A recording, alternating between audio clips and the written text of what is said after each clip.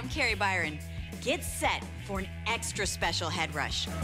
Today we're on board with the latest and greatest robots and the best young robot minds in America. We're going to the first Robotics Championship in St. Louis, Missouri. This event is the Robotic Championship of America's schools. Over 500 teams competing in 4 levels of competition in a battle of the bots. The event involves students 9 years old all the way through 18. Each level performs increasingly difficult degrees of robotic skills while racing the clock. So come along for the ride. Thanks, Kari. Here we are in St. Louis, Missouri for the first Robotics Challenge, where thousands of kids from the U.S. and internationally have come to pit their robotic skills over the next 3 days. Judging by the level of excitement, the next few days should be amazing.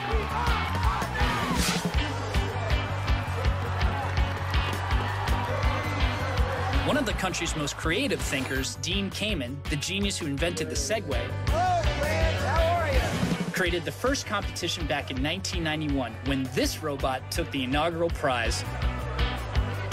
We've got to start celebrating science and technology and engineering and entrepreneurship and risk-taking and trying to innovate.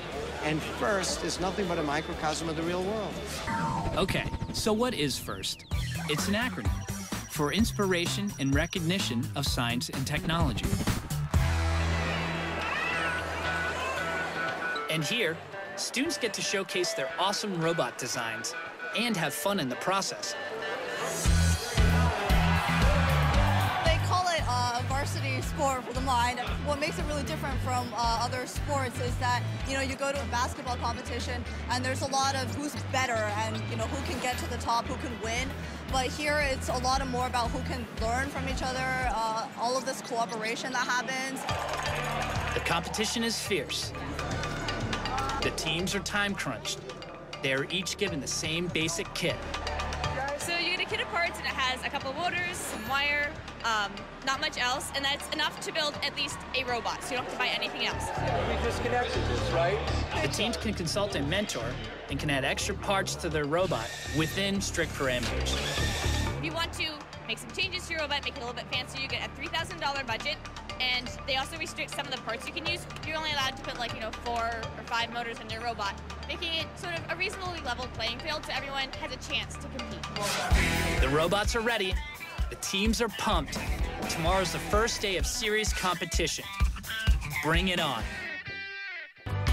I've picked 3 teams to follow over the next 3 days to see how they'll handle the pressure of this red-hot competition. We're here with the Hot Team 67 from Michigan.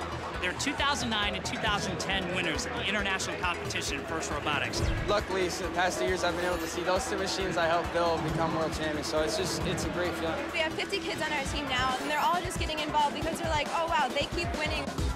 Winning this event means becoming World Robotics champions. And to do that means dealing with pressure, and lots of it. It's day 2 in St. Louis, and everyone's pumped for the start of the real competition. First, there's an opening ceremony followed by a special event. Dean Kamen versus will.i.am.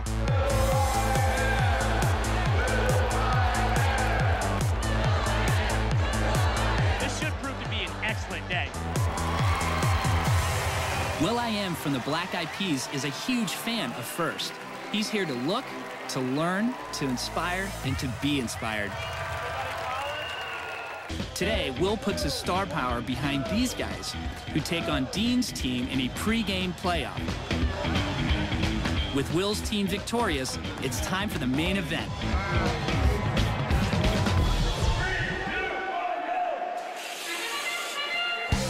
I'm following 3 teams, the Space Cookies, the Techno Ticks, and the Hot Team.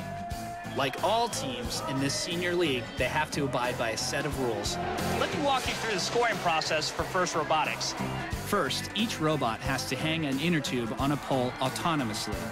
That means totally hands-off for humans. The instant that's done, the team jumps on joysticks and takes control.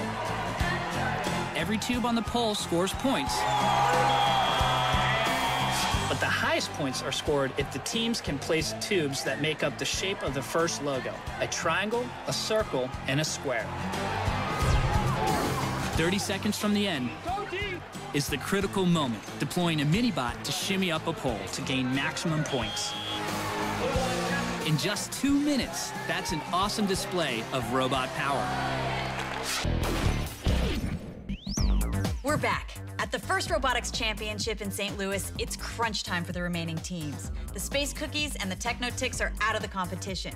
But our last team, the hot team from Michigan, is still in, and they've got a great chance. They are the current 2-time world champions. Can they make it 3 in a row? Andrew Hendricks is out there to see if they can take the trophy. It's getting down to the wire, and Team 67, out of the teams we've been following, the hot team, is now gunning for the finals. This is it. It's now or never for the hot team. This round, it's winner take all.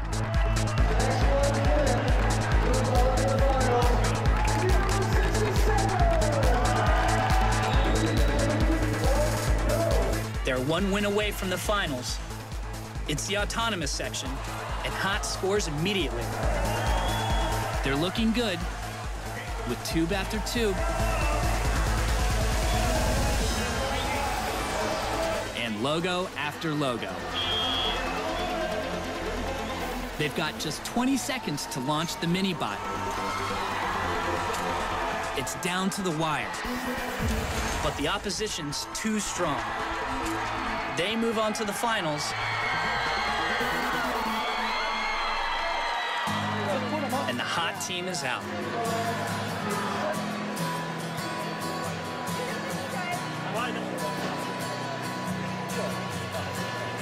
They outplayed us, we did our best, and there's not much more we could have done.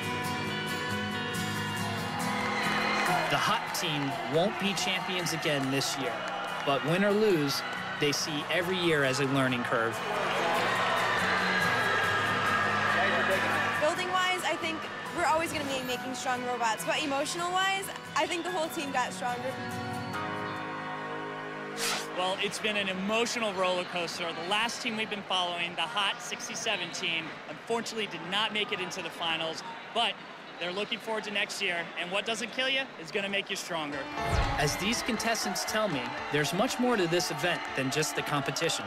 In the end, we're all working towards the same goal of getting people involved in science and technology, so it's not just about one team succeeding. There's really nothing else that can really compare to just the sheer excitement and energy that exudes from this crowd.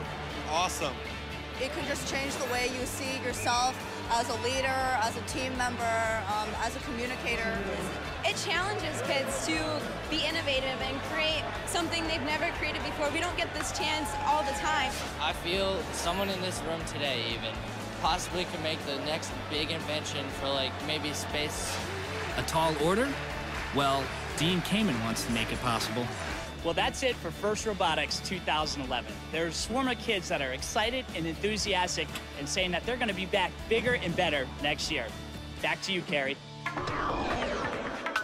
Thanks, Andrew. That was so awesome. Congratulations to everyone participating in this year's event.